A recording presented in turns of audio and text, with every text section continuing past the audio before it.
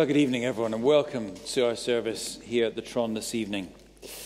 We're going to begin by singing. You'll find it in these blue books at number 291, a great hymn of praise and of hope and of confidence in our risen Savior, the Lord Jesus Christ. Christ triumphant, ever reigning, Savior, Master, King.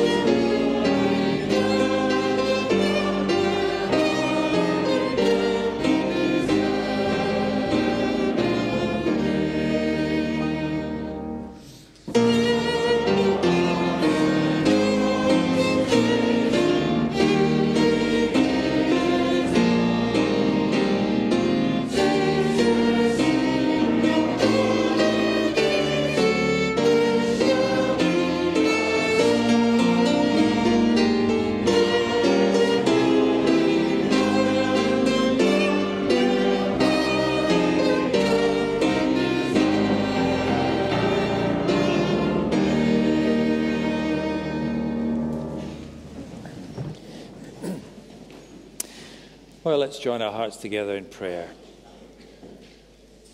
Let's pray.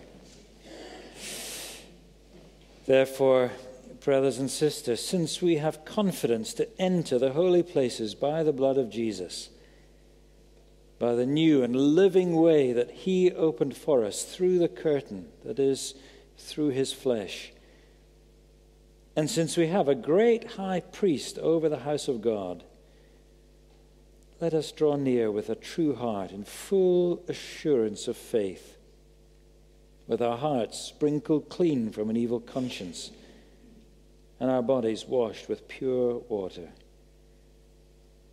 Let us hold fast the confession of our hope without wavering, for he who has promised is faithful.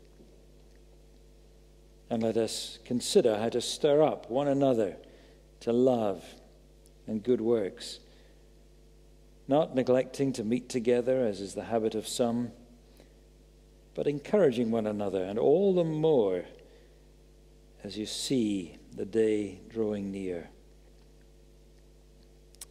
Lord, we thank you that as you exhort us through the apostle, so we can draw near to you gladly, with clean hearts, with full assurance of faith, because of our priestly King, enthroned forever high in heaven above. And so our hymns of love will never be stifled, and our access to you will never be cut off. That's why we can raise our voices so joyfully to sing tonight. That's why we gather here together, to be reminded of these things, to have it impressed afresh upon our heart that we have a hope that is sure, that is certain, because of the truth of your glorious gospel. All that you have promised has come to fruition and fulfillment in the person of our Savior. And so we can walk by faith, not yet by sight, but by faith in your sure and certain word. And we need to know that, Lord. We need to know it again and again and again. We face so many pressures from without, so much that would face us and oppose us in this world that is so opposed to you. We face so much that would drag us down from within our own hearts and our own propensity to waywardness, to sinfulness, to faithlessness. But we have a hope that is sure and certain. And as we gather tonight, Lord, we ask that once again, as already through our gatherings today, you have touched our hearts and encouraged us and turned our eyes again to you. Do that again tonight, we pray. That in this coming week we might live as people of faith, confident, courageous, joyful, steady, not rocked from side to side, but following our Lord Jesus Christ, living for him, speaking for him day after day. Lord, you know our hearts. You know that on our own we can do nothing. But how we thank you that we're not on our own, that you're with us. And therefore, although the earth could crumble around us, nothing can make our footing any less sure, because we know that you're with us. So hear us, Lord. Fill our hearts afresh with assurances of your presence and of your power, and send us into the world to live for the Lord Jesus Christ. For we ask it in his precious name. Amen. Welcome, particularly to anybody who's visiting with us this evening. We hope you feel at home with us. Don't rush away afterwards. There's tea and coffee and refreshments and so on served upstairs here, also down in the foyer areas. And it's an opportunity for us to encourage one another in the Lord after the formal part of the evening is complete. If you're with us this morning, you'll have received one of these notice sheets. If not, and you haven't got one, they're on the trolleys outside. Do pick one up. They tell you all the things that you need to know about the life of the church this coming week. There are lots of ministries going on through the week. We're keen for folk to know about them. Very especially, let me remind you, Wednesday evening is our fortnightly prayer meeting when we gather from all the congregations to pray for the work of Christ here, but even more importantly with our many mission partners around the world. I hope we'll have Scott Murray, one of our missionaries who serves in Thailand. I hope he'll be with us on Wednesday. He's with us just briefly for 10 days. He comes every year at this time to lecture in tropical medicine at the university here, and he's with us. He's not here tonight. He's gone off up to Aberdeen to visit Cara, his daughter, who's down with a flu. But all being well, he'll be back with us on Wednesday, and it's always a great inspiration to hear from Scott's latest exploits. So don't miss that on Wednesday and the opportunity to pray together. And then just finally, there is another meeting of the Christian Institute tomorrow evening, Monday, at Greenview Church. We hosted one here a couple of weeks ago. It was that night of all the snow, and lots of people weren't able to be here. So if you missed that, you want to go tomorrow evening, 8 o'clock at Greenview. And it was a very helpful, a very informative evening indeed. So if you missed it and you'd like to go, you can go tomorrow evening, Greenview Church, at 8 o'clock, 8 p.m. Well, we're delighted this weekend to have some visitors from Slovakia. We've got the Tolnai family back with us, and Chaba and Darina are here, and Richard, who is unrecognizable to me, having grown to 3 times the size since they were with us here. But it's quite a little while since, welcome Chaba, it's quite a little while since you came to be with us here. And I just remind us when you first came to be with us here at the Tron. Hold this in your mouth. Yeah, thank you for the opportunity. Good evening. First of all, I want to tell you that we are very, very happy that we can be here among you for a long time, after a long time. I remember very clearly when I stood here very first time, it was the 28th of June 2008, so nearly 10 years ago. Goodness me. Yes, and I realize now more than 10 years ago that really without you, we couldn't be here such a long time, 2 years. So we are very grateful for that. Yes, we came to Glasgow in August 2008, and I started because I didn't know any words in English. I started to learn English language first year, and second year I studied in Cornhill Bible course, and it was very amazing time, and Glasgow became a second home for us, for all our family. He's absolutely right. He spoke, I think, 6 other languages when he came here, but not English. And it only took him 1 year to learn enough English to study at Cornhill. That's quite impressive, isn't it? Some folk here have been trying to learn English all their life, and they're still not as good as you are. So you came and you had that year with us, and then you had your year at Cornhill. And I can't believe it was as long ago as that. Goodness me, time flies, doesn't it? But then since then, you went back to Slovakia, and you've been working in a church in Levice. Levice, yes. Levice is my hometown, and I still work in Levice at the church. I am a leader of a Christian cafe called Contact Cafe. It is a youth center, and we do their evangelistic sessions, and we help to many young people to leave, because most of them are coming from dysfunctional families, and they need to Jesus. And I recognize that I'm a soldier on the front line among the people. So that's why I became a leader, and also sometimes I preach at the church also. And we had some folk from here came out one summer, didn't we, and did a summer mission team with you. Yes, it was 2011.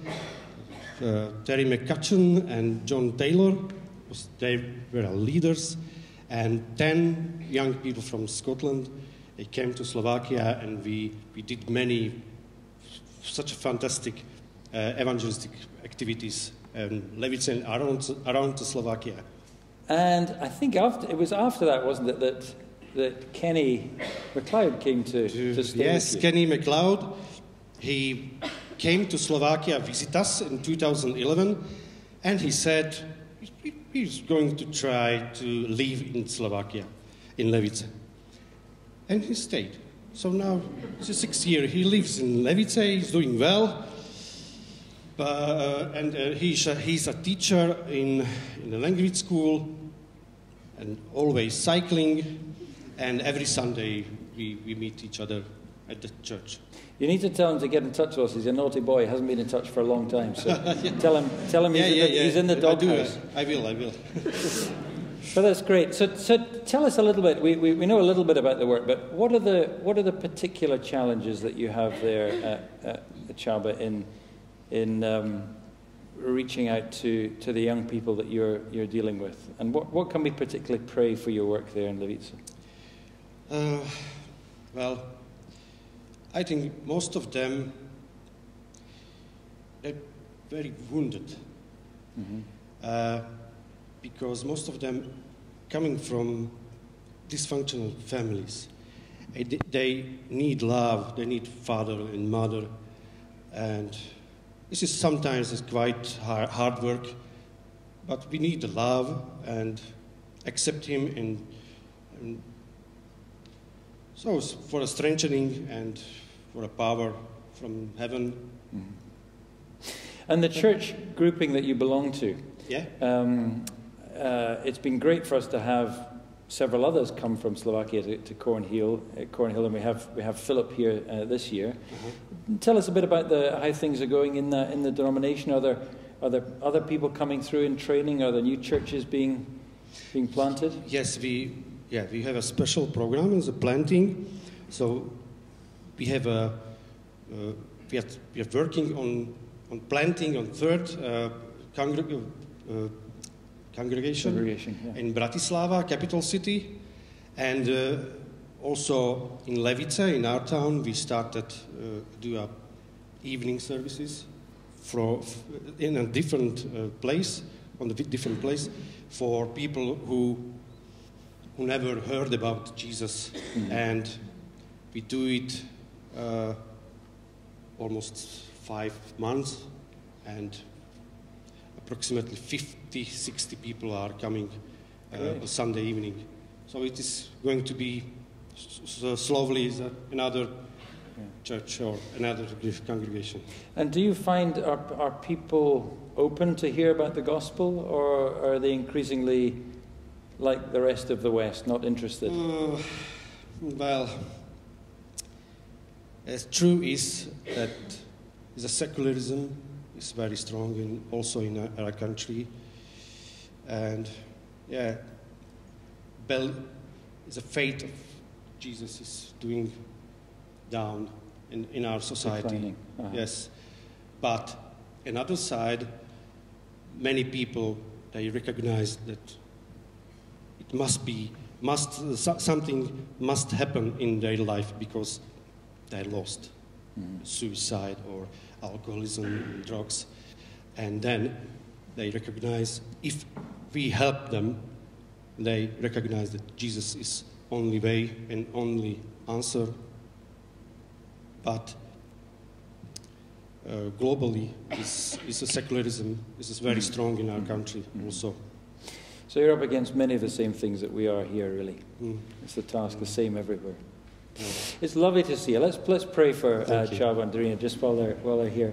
Our Heavenly Father, we do thank you for our brother here. We thank you for all the work that this represents in Slovakia and Levice and in the wider network of churches. And we thank you for that relationship that we've had going back these 10 years, indeed more, with brothers there. Thank you for those who've come across here and been able to be at Cornhill. Thank you for Philip here this year studying. And we pray for the ongoing work there in Levice. So we thank you for the opportunities that Chaba has with these young folk, some of them very troubled, hurting from difficult backgrounds. And we thank you for the love of the Lord Jesus Christ that they're able to share with them. Thank you for this new evening congregation that's begun and is growing. And we pray for every opportunity there to share the gospel of Jesus, that you would bless it abundantly. We thank you also for our brother Kenny and for the way that he's found a home there now for all these years, and his teaching and serving in the church there. We thank you for the way that summer visit and that fellowship with Chaba here just led to him being taken by you to go and serve you in that place. And we rejoice in that. We pray for him and his ongoing ministry also. We thank you, Lord, for just renewing fellowship this weekend with Chaba and Darina and Richard. And we praise you for these bonds in the Lord Jesus Christ. And we pray that their time here will be one of great encouragement and blessing as they see many friends and as they're reminded of the fellowship that we have in the gospel. And so we pray for them all now and ask that you'd go with them back to Slovakia and bless and enrich their work there, because we ask it in Jesus' name. Amen. Amen. Thank you. Okay, brother. Thank you. Thanks. Okay. Well, that's lovely. Do take a chance to chat with Chava and Darina afterwards. Well, we're going to sing again on the screens, and it's a hymn that reminds us that the hand of God is at work all through the world all the time, which we see by faith.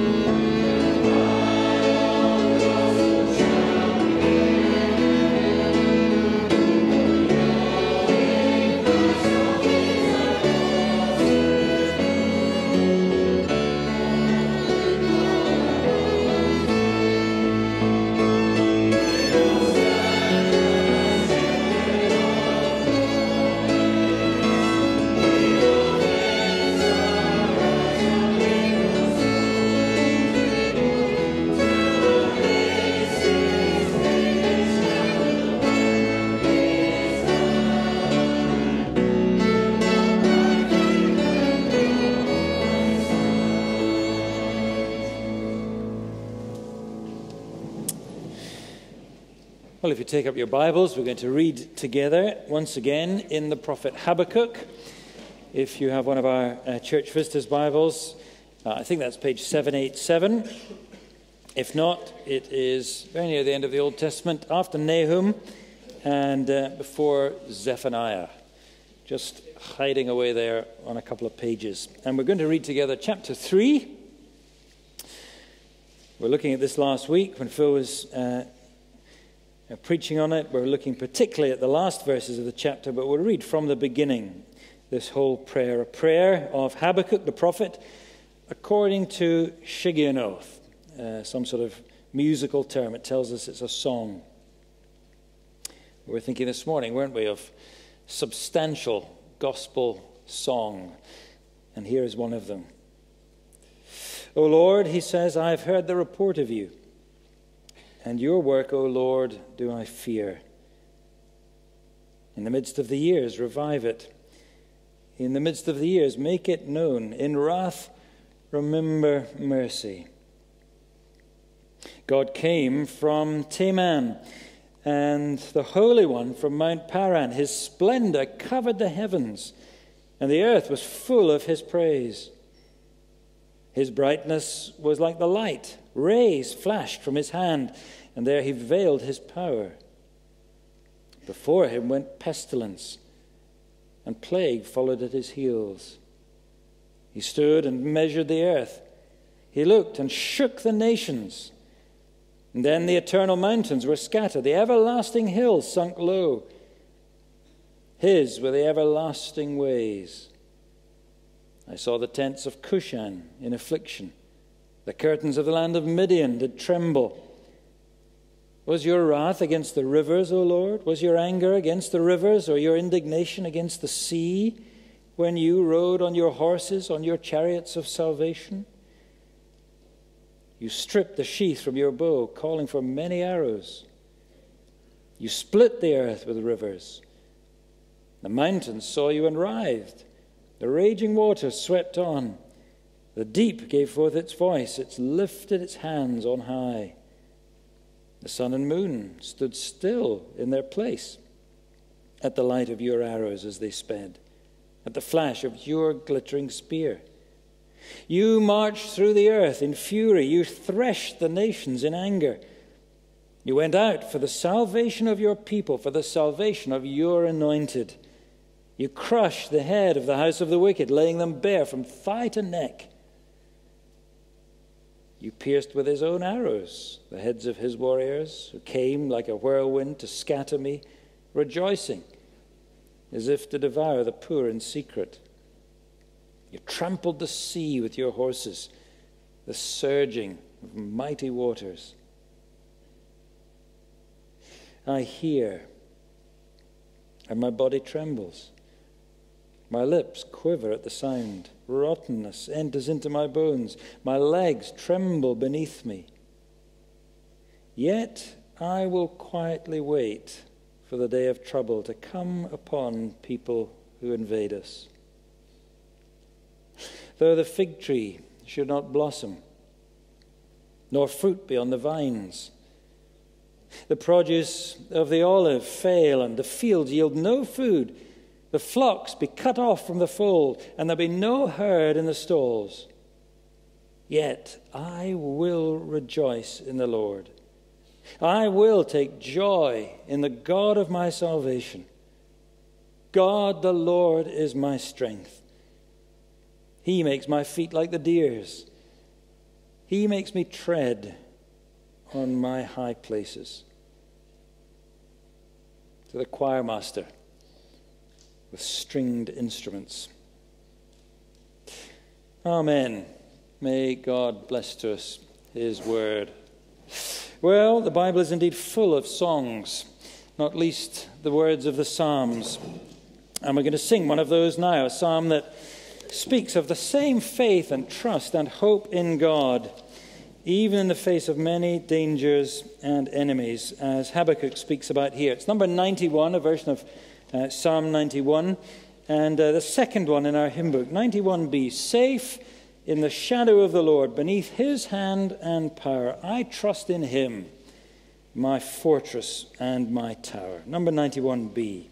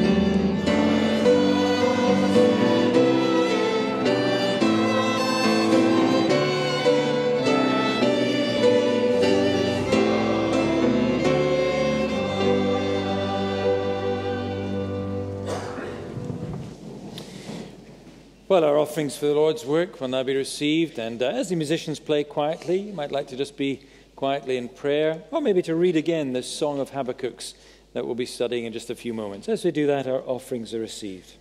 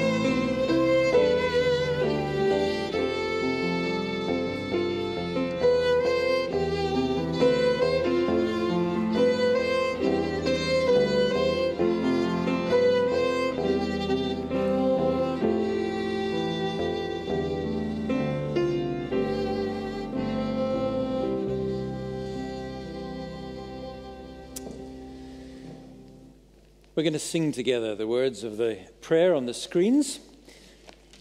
Now, in reverence and awe, we gather round your word. In wonder, we draw near to the word of God.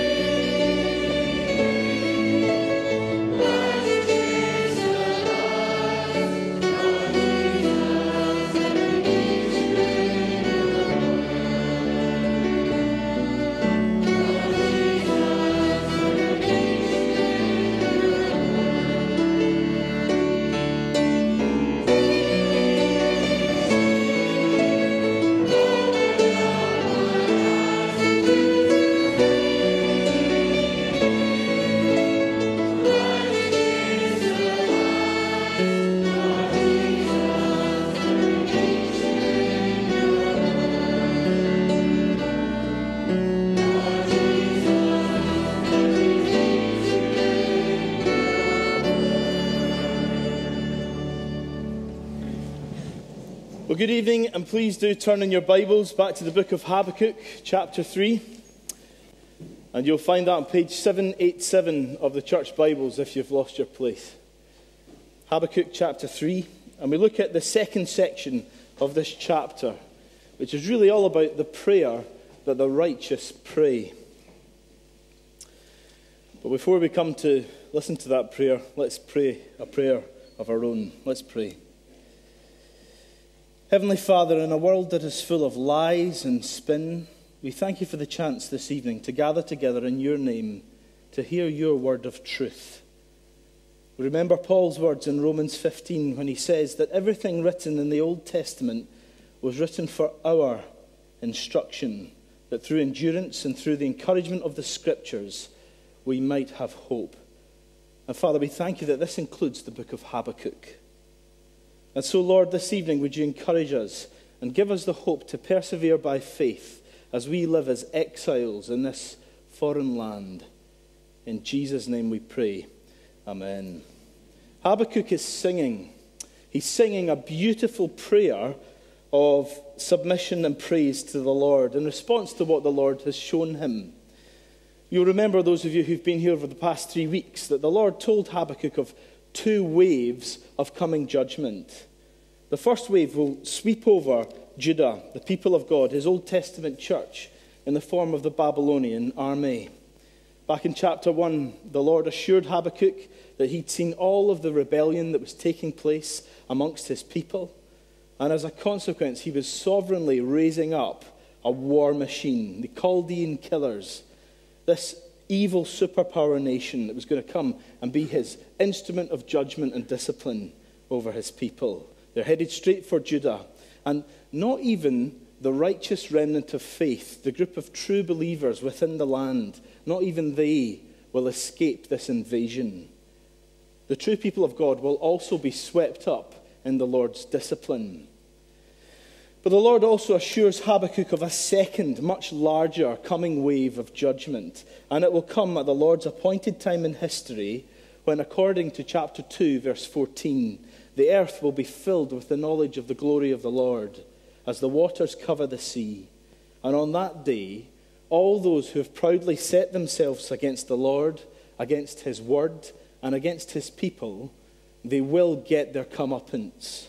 They will face retribution for what they've done. On that day, Babylon, and all those who've lived by the same heart attitude as Babylon, they will face punishment from the Lord for the atrocities that they've committed. God will bring justice and vindicate his people in the end. In other words, Habakkuk has heard that God is going to judge everyone. God's going to judge everyone. Judgment will begin with a household of faith, and then the rest of the world will follow. And the only hope for everyone is found in chapter 2, verse 4, where the Lord promises that the righteous, in chapter 2, verse 4, the righteous shall live by faith. That is, only those who turn away from living a life of sinful, self-sufficient pride to humbly bow the knee to the Lord, to look to him for life and to build their lives upon his commandments. Only those who do that will be delivered and kept and delivered in the end.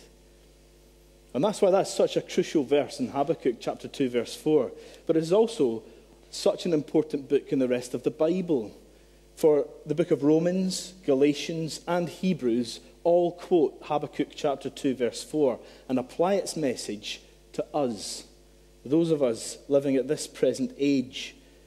The only hope for us today, in the face of the wrath of God that is being revealed from heaven now, and which will come in all its fullness on the last day, is for us to have faith in God's gospel promises. But what does that faith look like, and what does it sound like? And of course the answer is Habakkuk chapter 3. Because as we listen to Habakkuk's prayer song, we hear the voice of genuine faith. Here, the prophet, if you like, has been held up as a model example of what 2 verse 4 is like in the flesh. As often so the case with Old Testament prophets, so often the messenger becomes the message. The messenger becomes the message. They embody the message that they're sent to preach.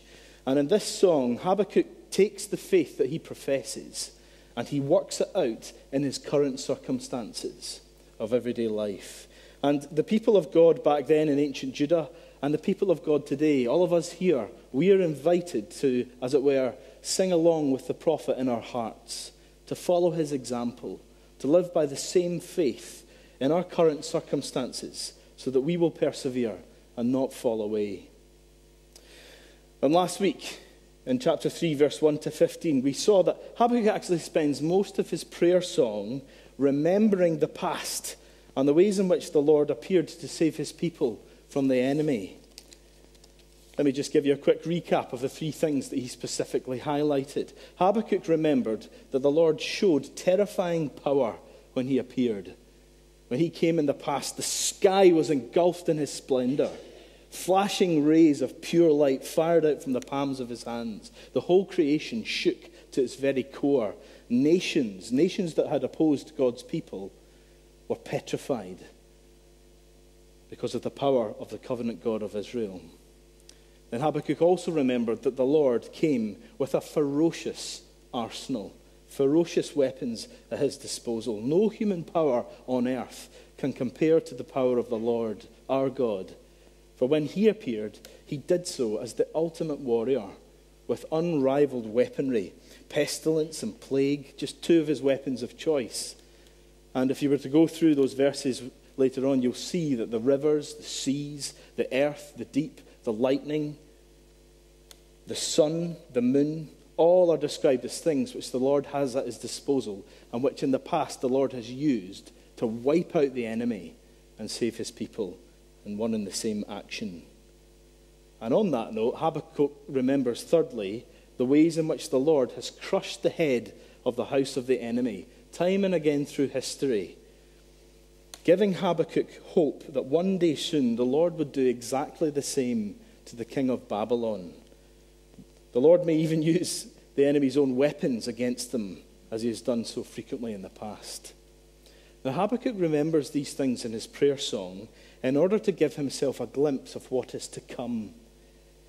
He looked back to look forward, and we must do the same today as the people of God. The mighty acts of the Lord that have happened in the past should fill us with great fear, but also with great joy at what is to come in the future. We look back to look forward because God's former judgments in history give us a foretaste of his final judgment on history. Well, in our passage this week, having remembered the Lord who comes, Habakkuk finishes his prayer by declaring that he will resolutely place his trust in the Lord, no matter what happens, even if the whole land is ravaged and ruined by the enemy. And with the rest of our time this evening, I want us to notice two things, two marks of genuine faith that Habakkuk displays, which should hopefully challenge us and encourage us. The first thing is this: genuine faith trembles at the God who speaks. Genuine faith trembles at the God who speaks. Please look at verse 16. Habakkuk says, I hear, and my body trembles. My lips quiver at the sound. Rottenness enters into my bones. My legs tremble beneath me. Yet I will quietly wait for the day of trouble to come upon those who invade us. So Habakkuk has heard the news of the coming invasion by the Babylonian war machine, the Lord's instrument of judgment. It's on its way, it's coming, and it will not be stopped. And that is what he's confessing here. He's confessing to the Lord that, Lord, I've heard what you said, and I believe you. I believe your word, and it has rocked me to the very core of my being. I wonder if you noticed there's a fourfold repetition of things describing his inner anguish. He is totally shaken. Just listen again. My body trembles. My lips quiver. Rottenness has entered my bones. I'm paralyzed with fear. I'm overwhelmed. My legs tremble. He's honestly saying, Lord, I have heard your voice and I believe you. And as a result, I cannot stand. I'm so struck. I know that I'm utterly powerless in what is to come. And the only thing for me to do is to wait patiently, with the knees knocking, for you to deal with Babylon at your appointed time. Don't miss what this teaches about the nature of genuine faith. The turmoil and anguish that Habakkuk is going through is not a denial of his faith, but it is an evidence of his faith. He is all upset precisely because he believes the Lord and his word. His trembling is caused by his trust. Now, I reckon, if you're honest, that most people today wouldn't think about anguish and turmoil and faith in those sort of terms. I reckon most of us, if we were honest, we would say that someone who responds to the Lord's word like this, well, they're doing something wrong. It's a sign of doubt or unbelief. Well, not according to Habakkuk. The turmoil in his heart is there because of his faith. It's evidence he's a true believer. Yes, Habakkuk knows that there is a day of great deliverance coming when the mighty divine warrior described in 3-15 will come. But that future glorious salvation will only come after the church has gone through heavy suffering and oppression from the enemy. God has said that this will be the case, and that's why Habakkuk is like a plate of jelly. Genuine faith will tremble at the God who speaks, because sometimes what the Lord says will disturb us, will shake us. Listen to one commentator. He says this: if you're not convinced that this is a mark of true faith, then think about a later date in the Bible when the remnant of faithful Israel was reduced to a single individual. A similar circumstance developed, alone in the garden, peering into the awesome abyss of hell, contemplating the spiritual exile that he was about to experience on the cross. The Lord Jesus himself sweated great drops of blood. Even though he was assured that the Father would not leave his soul in hell, yet the reality of the agonies that he had to endure before his deliverance, the exile he was about to go through, overwhelmed him. His soul was exceedingly troubled, and his body responded with awesome signs of sympathy. Genuine faith trembles at the God who speaks. We can see that in Habakkuk, and we can see that in the Lord's ultimate prophet, the Lord Jesus himself. Can I just say, if you're here this evening, and if you find yourself trembling at some of the truths that God speaks, maybe it's the truth that to follow him you must pick up your cross and go through an age of tribulation and trial. If you tremble at those sorts of words, then that's not a wrong response. That is genuine faith. We sometimes think that faith will relieve the pressure and give us a peaceful, easy feeling in our minds. Well, Habakkuk says the opposite will happen. For genuine faith trembles at the God who speaks. That's the first thing. Secondly, notice, genuine faith triumphs in the God who saves. Genuine faith triumphs in the Lord who saves. Please look at verse 17. Though the fig tree should not blossom, nor fruit be on the vines, the produce of the olive fail, and the fields yield no food, the flock be cut off from the fold, and there be no herd in the stalls, yet I will rejoice in the Lord. I will take joy in the God of my salvation. So the same word that causes Habakkuk to tremble is the same word that fills him with triumph. Despite the fact that he's trembling at the promise of coming invasion, he resolutely sets his trust on the Lord, whose promises that the righteous shall live by faith. The Lord has told Habakkuk that this is the case, and so he stakes everything upon it. He says, I'm going to resolutely stake my whole life upon that promise. It is his knowledge of the Lord's faithfulness to his promises that's the source of great strength and joy. Do you notice that? He's trembling, and yet at the same time he's full of joy because he knows who he's dealing with here. The covenant God. Babylon could do whatever they want to the land and whatever they want to Habakkuk, but he knows that it will not ultimately affect his standing before the covenant God. The entire present world order could pass away, but it would still not nullify God's gracious promises that he's made to his people. They will endure. The Lord said the righteous shall live by faith and go on living, and so Habakkuk trusts in that. And that's what he's saying in verse 17. Even if the Babylonian brutes burst in the land and seize it with their violent ways, even when they've ravaged our produce and our sustenance, even when our economy is trashed and we're living in poverty, even when our livestock has been mauled and we are sitting in complete darkness, even when we've seemed to be utterly abandoned by the Lord, I will rejoice. I will rejoice in the fact that I still belong to the God who keeps his promises. He's promised to deliver us. Might not look like it now. Just now it looks like he's abandoned us, but he will. That's what he said. And our God is not one for breaking his promises. And he will give me the strength that I need to stand firm in the present. He is the one who will help me. Look at verse 19. God the Lord is my strength. He makes my feet like deer's. He makes me tread on high places. Habakkuk is quoting here from Psalm 18, where King David praises the Lord for rescuing him from the hand of the enemy and from the hand of Saul. You probably know it. And David says back in that psalm, "For who is God but the Lord? And who is a rock except our God? The God who equipped me with strength and made my ways blameless. He made my feet like that of a deer and set me secure on the heights." And I just say that if you're here this evening and if you're not yet a Christian, if you're not trusting in the Lord, then please know that this is what he is like. He is not a God to be messed with. You do not mess with the God of the Bible. But he's also the God who is so good to his people. Even when they're feeling oppressed, he is so good beyond measure to all those who take him at his word. God's people here are described as being sure-footed, untiring, bounding with energy. The Lord's people may expect to ascend to the heights of victory, even when they face severe setbacks.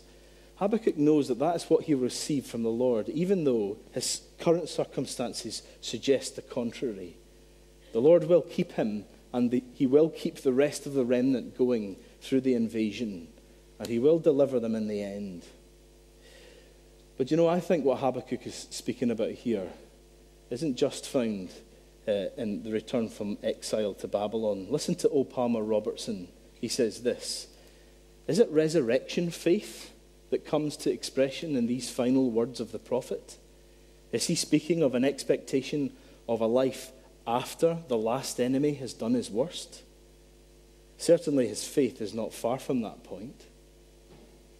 And I think what Habakkuk is really speaking about is the same reality that the Apostle Paul would later write about in Romans chapter 8, when he says to the church of Jesus Christ, "We, God's people, are more than conquerors through him who loves us. For I'm sure that neither death, nor life, nor angels, nor rulers, nor things in the present, nor things to come, nor powers, nor height, nor depth, nor anything else in all creation will be able to separate us from the love of God in Christ Jesus our Lord." Genuine faith trembles at the God who speaks, but it also triumphs in the God who saves, even in the face of horrific coming loss. Friends, if you're here this evening, then you are someone, and if you're a Christian, then you are someone who is in exile. You are strangers living in this world because your home is in the presence of the Lord. And as long as you're living in exile, then you are surrounded by enemies of the gospel. Yes, they are defeated enemies like sin, Satan, and death, but they remain powerful and active. And they may well ravage the church in our day, just like the Babylonians did to Judah back then. And the challenge for us is, will we follow Habakkuk's example? Will we tremble, knowing that the Lord has called us in his word to endure many hardships before entering the kingdom of God? And in this life, the church may well lose everything. You and I might well lose everything. And certainly if Britain carries on in the current trajectory that it's set on, get ready for a lot more opposition from the world around us. We might lose everything. That's what the Word of God says to us, and we should tremble. But we should also triumph in the one who gives us the promise, because he says to us, if you stand by me and trust in my promises, I will keep you. I will raise you one day in power when my Son returns.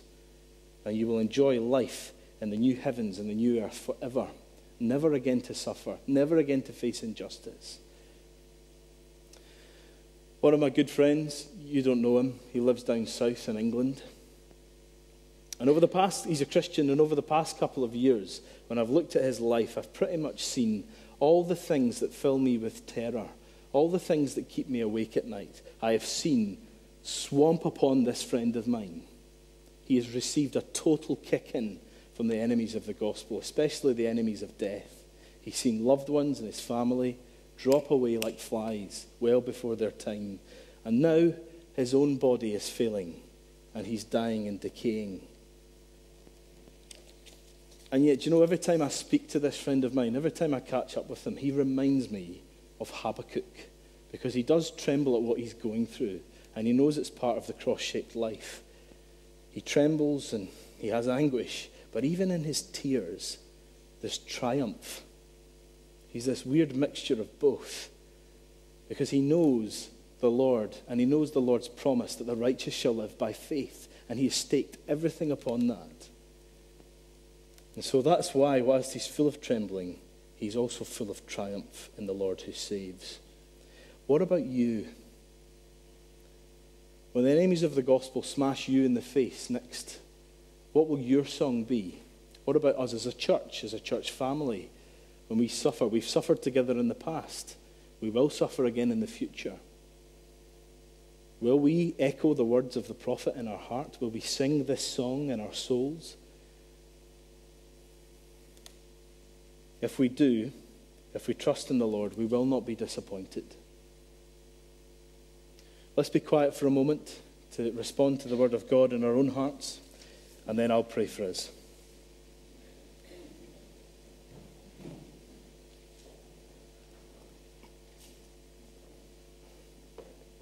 Heavenly Father, we know that for as long as we live in this world, we, your people, are exiles living in a foreign land, and we are surrounded by the enemies of the gospel. The sinful nature that remains in us constantly seeks to make us wander away from you, the God we love. The world around us often opposes us for loving your word and living by it. The evil one is ever near us, seeking to devour us. Oh, Father, please have mercy on us and help us. By the power of your Spirit, please give us the strength to resolutely set our faith and trust upon your promises, and fill us with joy. Give us the desire to want to echo this song of Habakkuk in our weary and often downcast hearts, so that we will not fall away, but instead we will wait for the glorious appearing of your Son, the divine warrior, who's already inaugurated your kingdom and who will one day come again to fully consummate it in power. Help us to look forward to that day when the earth will see you, and all who've trusted in your promises will stand vindicated, raised in power, never again to suffer, but instead to glorify you forever in the new heavens and the new earth. We pray these things in Jesus' precious name. Amen. Well, let's stand and sing in response to the Lord's word together. 901. 901. O Jesus, I have promised to serve you to the end. 901.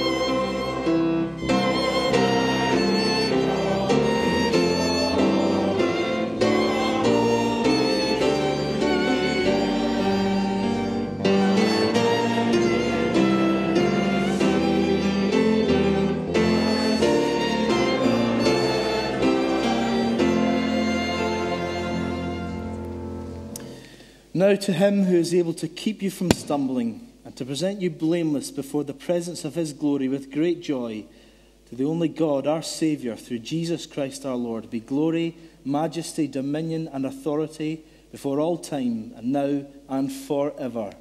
Amen.